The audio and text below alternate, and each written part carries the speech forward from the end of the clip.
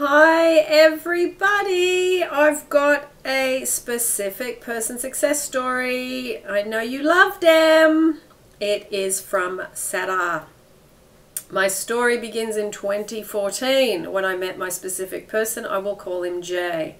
In a college class we had together. There was an instant connection and we began talking every day in Texas and hung out a few times before we admitted our feelings for each other.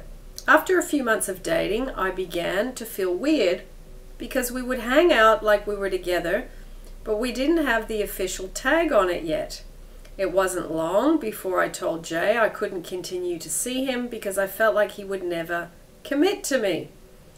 I regret this now because it made him feel like he had to commit to me in order to keep talking to me. That is what he ended up doing, and we began a relationship. Needless to say, our relationship barely lasted a month because I felt a lot of fear that he would leave me and just didn't feel secure in the relationship at all.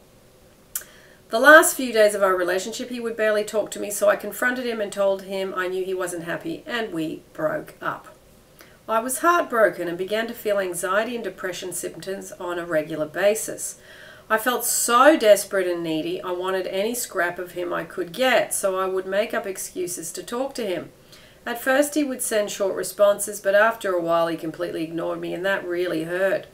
I knew about LOA, law of attraction, at this point, but until a few months had passed since the breakup, I had been too overcome with emotions to care to try to use it to turn things around. Over the next few years, I would manifest him back in my life for a few weeks at a time or a month before my emotions and thoughts got the best of me, and I'd lose him again. I began to see the pattern. I would let go of the situation and be happy and in a happy place, and then manifest him back, and the feelings of neediness and desperation and all the buried feelings would resurface because I hadn't dealt with them, and it would drive him away again. Finally, I found Agnes and her videos at the beginning of 2018. I knew I had a lot of work on and had been searching for ways to heal my wounds and work through my problems for a while before she came up in my YouTube recommendations. I felt like she was an answer to my prayers. I began immediately watching her videos. At the start, I only did the techniques because I wanted to bring him back. I got frustrated when I didn't see results right away, even though I was feeling happier in general. It took me a few months to realize that I needed to focus on me. I knew that from Agnes's videos, but I didn't really see how important that was until that point. So,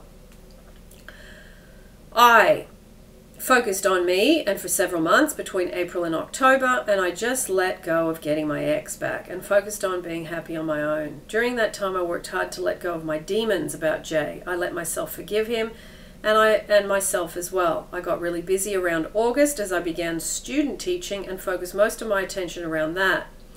Come October 31st, and I was really happy with my life. I had a Halloween party with the kids at school, and I remember driving home that day thinking, wow, I am in a great place. I could manifest some amazing things right now.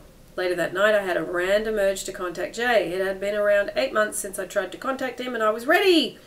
I didn't feel worried about whether he would respond. I just sent the message saying, hey, and went on with my night.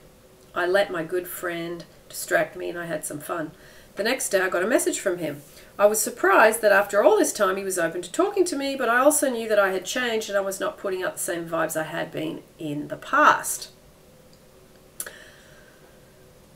From there, we talked for 5 months. Everything felt different than the other times. I manifested him back for the short periods of time. I felt stable and happy, and I knew I didn't need him. I still wanted him though, and talk to him made me happy. Fast forward to now, and things have changed dramatically. We talk every day and we hang out every weekend. We're dating again, and Jay wants to take things further this time. This time it's me holding back on making things official. I now really appreciate the process of slowly getting to know each other again. And I believe when it feels right, we will be in a relationship again.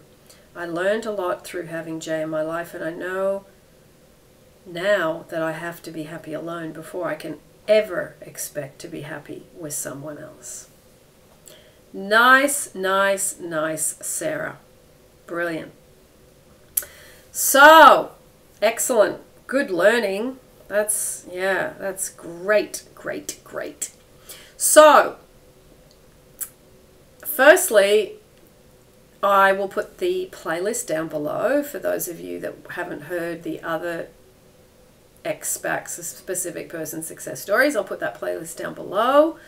I will also say, for those of you that have been, well, not interviewed, but I've read your story, if I haven't interviewed you, because I get all scrambled as to who I've asked and who I haven't, if any of you have not been interviewed for your success story and you would like to be, please contact me. My email is in the description down below. Okay? Ciao, everybody.